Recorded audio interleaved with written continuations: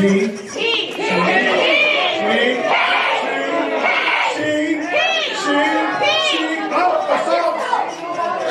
police, I just got spit on.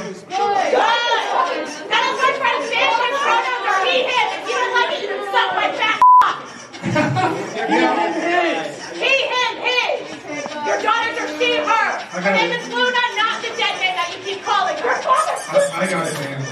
It's sir! Sorry, man. Sir! Man. Is it respectful? Is it respectful right here? You're a woman. He's a man! He's a man! He's more of a man than you are! He's more of a man than you are! Listen, he actually believes that if someone disagrees with something, you can stand up and spit on them. That's how miseducated you are. You are so miseducated. You disagree with it. You actually disagree with it to their face in front of me. You will pay for this. All right, guys. I want to thank you.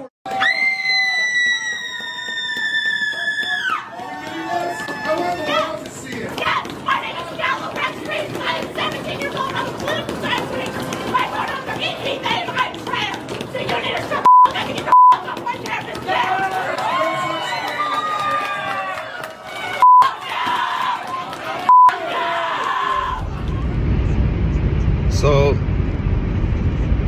I wanted to make this video a few weeks ago, but sometimes it takes me some time to really collect my thoughts and kind of examine, I guess, my perspective on things and what's going on.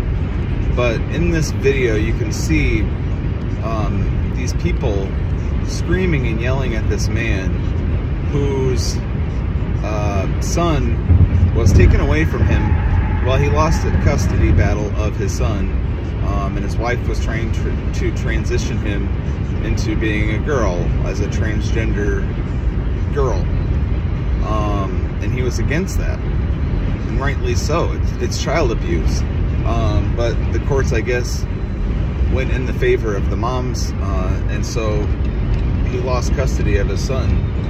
And so he thought, you know what, well, I'm going to try to do what I can to help prevent this from happening. So I want to run for, I think it was the Texas State Senate or Congress.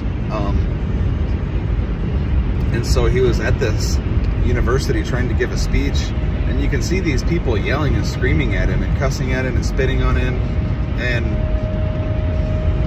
you know, there's so many conservative commentators or political commentators out there today that will say, like, yes, this is a mental health issue, or it's a psychological issue, or, you know, they've been indoctrinated with all these lies. And I absolutely believe that they have been indoctrinated with all these lies, but it goes much deeper than just your brain or your actions. It goes to the core of the very person you are, which is a sinner before an infinitely holy God.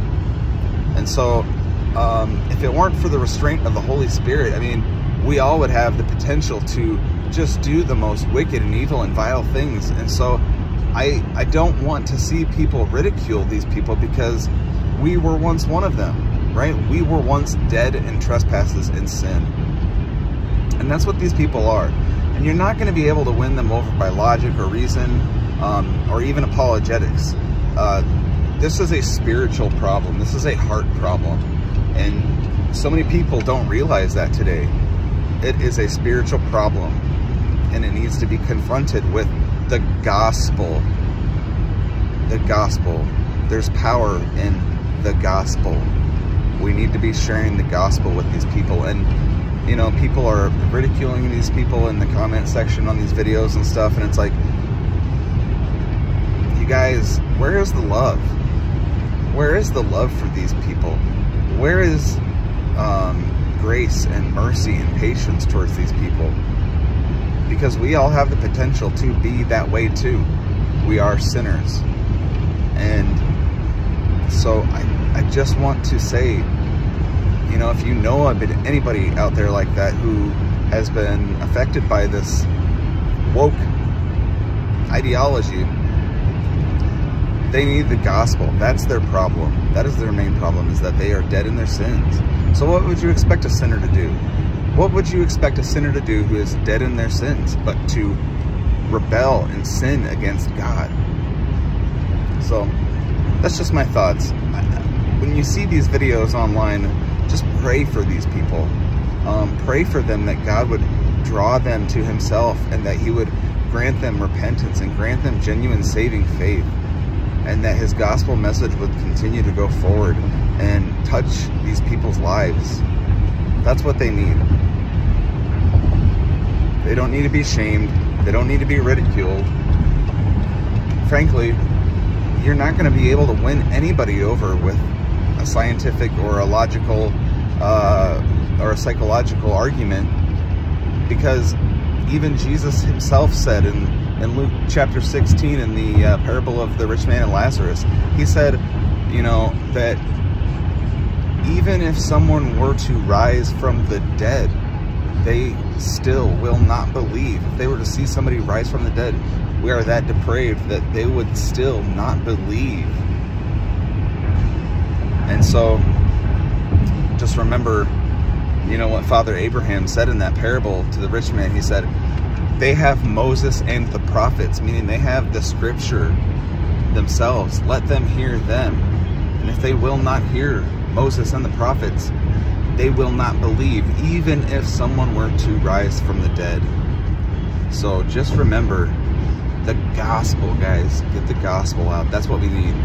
I know I was going to do a video about repentance, but this is one of the main videos I wanted to do because I saw this video a few weeks ago and I wanted to comment on it, but I needed to make sure that I had a clear head, because it's disturbing, and it's frankly, it saddens me. It really saddens me to see people in this state. And, you know, I was once there too. So, all right, that's all I got right now. I'm going to be coming out with the video on repentance. I want to do another Instagram live here shortly so I can talk about that, because I want to get back to doing that. Anyways, yeah, pray for these people. All right, love you guys so much. Bye.